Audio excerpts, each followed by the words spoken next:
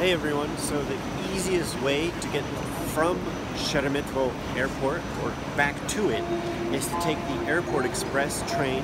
I think that when it comes to taking Uber or taxis, you never know what the traffic situation's like. So the AeroExpress can be purchased online. It's really easy and takes about 35 minutes depending on where you're going in the city.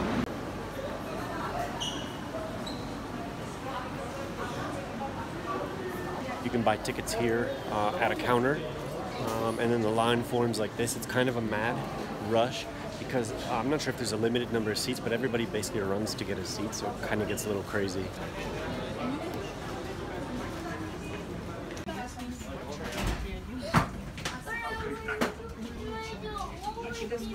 The AeroExpress does have an app. You can download it to your phone. Also, if you buy online, it's 840 rubles round trip, and if you buy at the cash register, at the register over there, you'll pay 1,000. It's a little bit cheaper to do it online, and nonetheless, should get you in the city in about 30 minutes.